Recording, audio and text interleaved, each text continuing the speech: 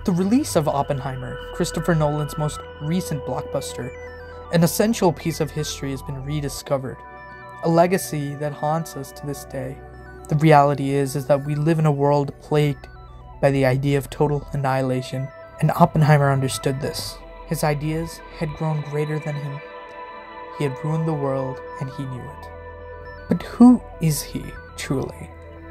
Let's take a look into the history of Oppenheimer.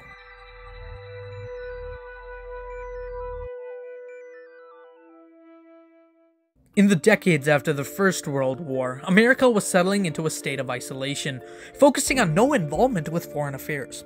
World War I, or the Great War as it was called back then, had taken a toll on the nation, both economically and in terms of human lives lost. As a result, there was a widespread desire among the American public to avoid getting involved in foreign conflicts and focus on domestic issues instead.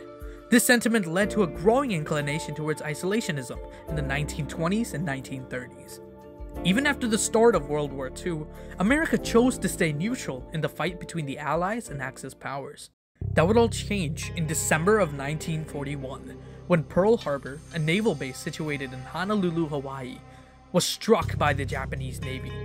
20 American ships, 300 airplanes, and more than 2,000 people died in the attack. A then neutral America was horrified, prompting President Roosevelt to present his now famous Date of Infamy speech. I ask that the Congress declare that since the unprovoked and dastardly attack by Japan on Sunday, December 7th, 1941, a state of war has existed between the United States and the Japanese Empire. With this, the US officially joined the war against the Axis powers. Now under the horrible threat of Nazi Germany, the fears of the public soon began to take shape. Nazi Germany's military prowess and territorial ambitions posed a direct threat to the US and its allies.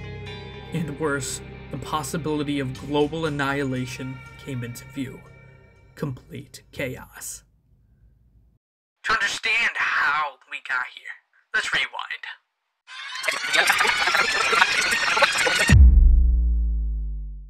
It's December of 1938. Deep within the halls of the Kaiser Wilhelm Institute for Chemistry in Berlin, German chemists Otto Hahn and Fritz Strassmann embarked on a scientific journey. Their research focused on unraveling the mysteries of atomic nuclei and the properties of nuclear elements. During their experiments, Hahn and Strassmann bombarded a uranium sample with neutrons, expecting to observe the production of new radioactive isotopes. To their surprise, the uranium sample yielded barium, a lighter element, as one of the reaction products. Dumbfounded, Hahn and Strassmann repeated their experiments numerous times to ensure the accuracy of their findings. What was really going on? The uranium atom was in fact splitting into smaller fragments, which explained the appearance of lighter elements such as barium. This astonishing discovery challenged the prevailing scientific understanding of atomic structure, possibly even breaking the laws of physics. Let me explain. So, the law of conservation of mass states that in a chemical reaction, mass cannot be created nor destroyed. The amount of mass stays the same throughout in one way or another. However, it seemed almost as if the uranium had destroyed some of its mass to create lighter elements. The question hung in the air. Where did the rest of the uranium vanish? Seeking answers, Hahn reached out to Lise Meitner, a former colleague who had worked with Hahn at the Institute almost 30 years prior. Meitner, who had sought refuge in Sweden after fleeing Germany, received a letter from Hahn explaining the perplexing situation. To tackle this mystery, she enlisted the help of her nephew, Otto Robert Frisch, and the two got to work theorizing. The groundbreaking theory revolved around the concept of energy.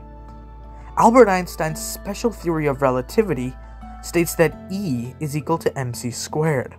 The equation revealed that energy and mass were two parts of the same whole. They were interchangeable. Thus, when uranium was bombarded with neutrons, it split into lighter elements, with the rest of the mass being accounted for as energy. In fact, an absolutely tremendous, terrifying amount of energy. They coined the term nuclear fission, for the phenomenon and published their findings in the February 11, 1939 issue of Nature, creating arguably the most groundbreaking discovery of the 20th century. News of this discovery spreads fast, especially to Leo Szilard, a Hungarian physicist taking refuge in the US. He realized that one fission reaction of the heavy atom could result in detached neutrons, which could continue to set up more fission, creating a nuclear chain reaction. This would allow for vastly great amounts of energy. He teamed up with Enrico Fermi, an Italian physicist, and generated a concept for a nuclear reactor. And this meant something. If they could theoretically make a nuclear reactor from this discovery, what's not to say that they could make an atomic bomb? Or worse, that the Germans do. Szilard was terrified and knew something had to be done. He discussed his worries with a fellow physicist, Eugene Wigner, and they both decided to contact a good old friend, Albert Einstein.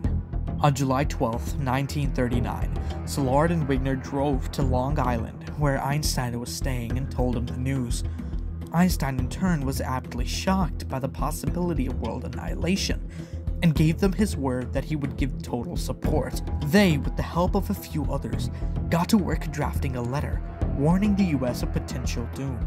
It is conceivable that extremely powerful bombs of a new type may be constructed. A single bomb of this type, carried by boat and exploded in a port, might very well destroy the whole port together with some of the surrounding territory. Einstein gave the letter his approval, and they sent it off to FDR on August 2nd of the same year. Roosevelt would indeed take some action on the letter and would create the Advisory Committee on Uranium. They would investigate uranium and its properties, but the work that they did and the budget they had simply wasn't enough. It's now 1940. Germany was advancing fast, and scientists urged that they needed to organize and accelerate atomic research to create the bomb before the Germans, forced by the very influential Maud Report, a series of studies that affirmed that the bomb was indeed feasible to make.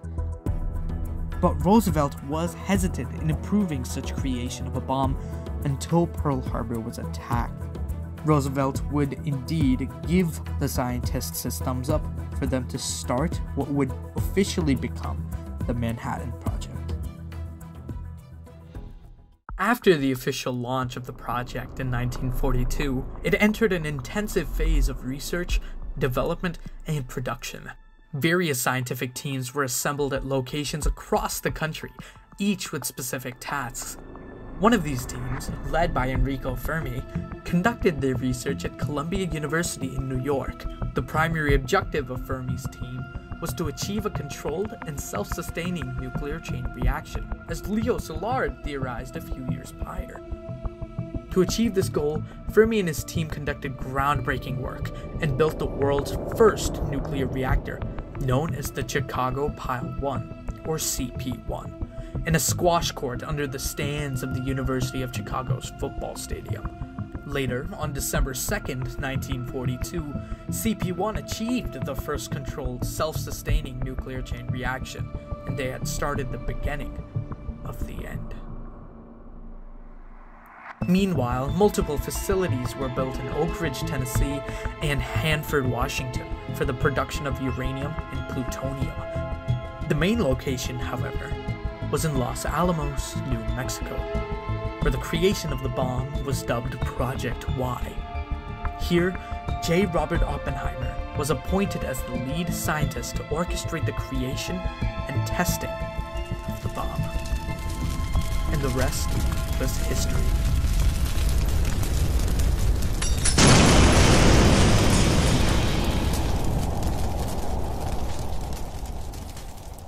This video was meant to be a predecessor to give some background information on Christopher Nolan's movie, just so you'll get a better understanding of what's really going on.